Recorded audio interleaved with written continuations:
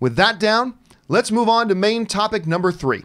And our third main topic today gets submitted into us by Kyle Arking, who writes, "Hey John, have you heard about Stephen Amell's recent frustrated comments about Crisis and how his death scene was shot without some of the actors? As a loyal Arrow fan since season 1, I feel like these last couple of episodes have been handled very poorly, especially the Arrow and the Canaries episode. What do you think?" All right, thanks a lot for sending that in, man. And look, just full disclosure, as a longtime fan of the annual Arrow crossover event stuff that they do every year, I was not a fan of Crisis on Infinite Earths. I didn't think it was very good. It's the first time I didn't think they did it very well. And so Stephen Amell was on, I believe he was on Michael Rosenbaum's podcast. And they talked about his death scene and all that kind of stuff. And did he say something that made it sound like he was really frustrated? Yeah, this is what Stephen Amell had to say. He said, "Meanwhile," because it goes on to talk about how in his death scene, a lot of the actors weren't there and he was actually talking to reference tennis balls. And then they put in the actors later. He said, "Meanwhile, the effing Green Arrow was lying on a gurney trying to deliver his lines to something other than a fucking tennis ball. So there are lots of scenes where I'm acting and there just aren't other actors there. And that is just not an acceptable way of creating the best product from my perspective." All right. So clearly those are frustrated sounding words. And a lot of people are talking about, did you hear how upset Stephen Amell was by all this kind of stuff? And I get it, because you read that quote and it does sound like he's pretty upset. However, what isn't being addressed in a lot of this stuff is the fact that he also mentions in the piece itself and in the same interview that he doesn't blame anybody for it, because a lot of it was scheduling. A lot of it, they said, was the fact that the other actors had to be on set at different places and they had over the call times the other day, and it was just not practical to have them in there.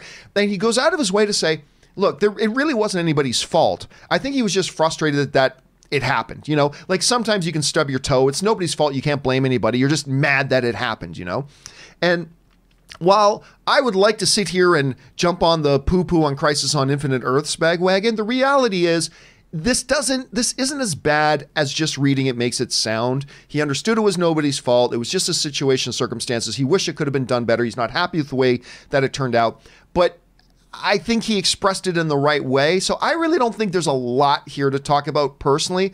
I don't know, Aaron, you are in the Arrow universe. You were on Flash. You've been on many TV series and stuff like that.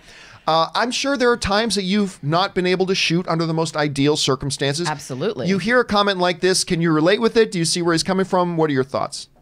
I would file this under things you probably should bitch to your friends about, but not on a national or a international platform.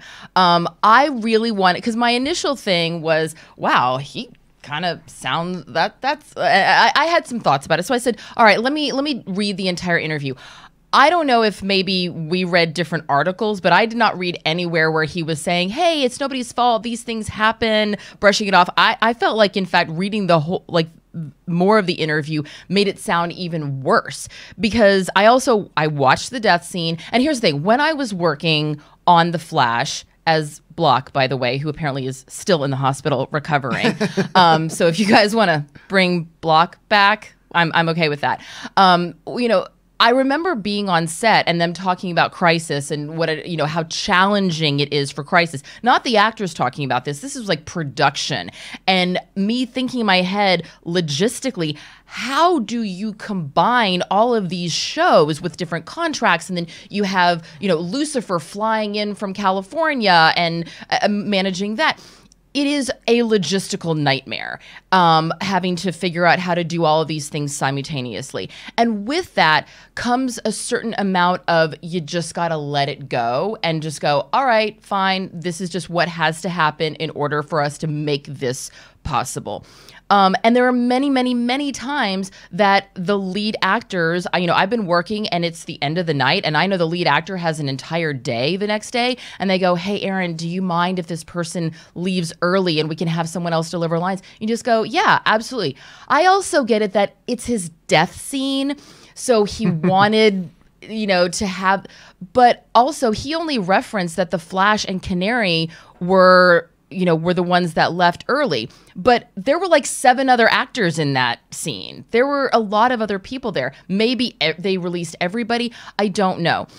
But he also, speaking of James Marsden, I mean, here's James Marsden doing an entire film that he's starring in where he's talking to a tennis ball. Right. You talk to any of the cast of Avatar or, talk to Chris Pratt about his experience in Jurassic World and Jurassic Park. Anyone who's worked on green screen, their entire job is acting with a tennis ball. So, Steve, sorry that you had to do one scene working with a tennis ball, but and also he does go on in that same interview to say that the only reason he came back for season 8 was for the money. So I'm like, dude, you just admitted the only reason. He said, I was out at season 7 and they came to me and they showed me the number if I did 10 more episodes, and it would be fiscally irresponsible. I'm quoting, direct quote. It would be fiscally irresponsible for me to turn down season 8. So yes, it's a job. I did it. I mean, we all do it for it's a job. Right. That's so if There's nothing it's wrong a with job, that. then lay there, talk to your fucking tennis ball, and collect your paycheck. That's what I'm saying. But he's That's done what it I'm for saying. 8 years, and this was the end of the Arrow character. The character that the whole reason the Arrow universe exists is because of that character, and they've never done it a certain way, and then all of a sudden for his death scene, I mean, I get it, but here's the thing also, when he's dying, he is literally looking up and he's almost like he's not even really lucid in that moment, and he's saying these things. It's almost like, Auntie M, and you were there, and and you were there, and you were there. You don't need another actor to be able to say that. And after 7, 8 seasons of doing that character, if all of that isn't in you and you have to have the actual person there, I feel like, fine, say it in your living room with your friends. Don't say that. And also, I do find it really interesting that right after he said these things, he had to end the interview because he had a panic attack.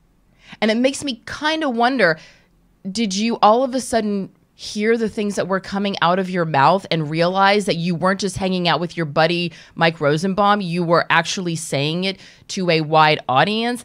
I don't know. I felt like it was just, again, it was one of those things that it's just like, dude, those are the kind of comments that I feel make people look at actors and go, oh, you're so fucking privileged, But I mean, because also think about the problems for so many people had those actors stayed there for the extra half hour or hour. The amount of money. He wasn't going, like he did say in the interview, he did say it was circumstances, it was nobody's fault. Like I understood that. But you got to understand too, like Stephen Amell has always been very, let's say, open about when he's had, I remember when season 3 of Arrow was on, I had Stephen Amell, he came into the studio and we sat down, we were talking about season 3. And they had just announced, like they were just launching the Flash show. And Warner Brothers kind of trampled on the momentum of that news by then announcing Ezra Miller and all that kind of stuff. And I remember on the show, right in the heyday of Arrow, Stephen Amell was like, yeah, that wasn't a good move by Warner Brothers. He was talking about his bosses, he was talking openly about his frustrations. So it really wasn't a new thing for that. So the question I have for everybody else is, have you had a chance to see and read these comments? Do you see them a certain way? Do you see them another way? Like, what are your thoughts on it? I didn't make a lot out of it. Some other people, maybe like Aaron, maybe see a little bit more into it. But what do you guys think? I want to know. Jump down to the comment section below and let me know your thoughts. All right.